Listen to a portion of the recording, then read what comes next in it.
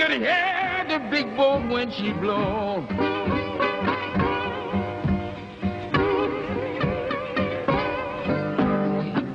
Way down the river, oh, she can hear the big boat when she blows.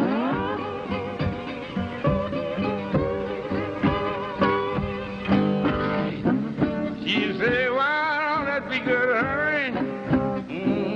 God, don't look like I'm gonna see my man no more.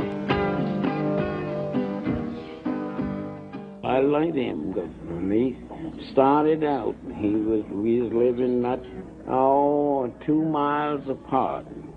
He was at home with his mother and father, a place called Robertsonville, Mississippi. But he'd follow me and Willie around on Saturday night, Willie Brown. And every time we stopped for rest and sit at a little guitar over in the corner or something and go out to catch air, get the guitar and be trying to play it and be just noising the people, And the folks would come out and say, why don't some of y'all go in there and make that boy get that thing down, he running us crazy. Finally he left, he run off from his father and mother. Then he went over in Arkansas someplace or another.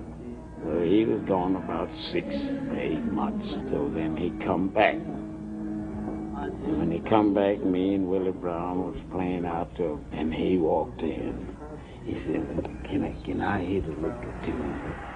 I said, nah, don't come back with that, Robert. I said, the people don't want to hear that racket. He said, let them say what they want to say. I want you to see what I learned.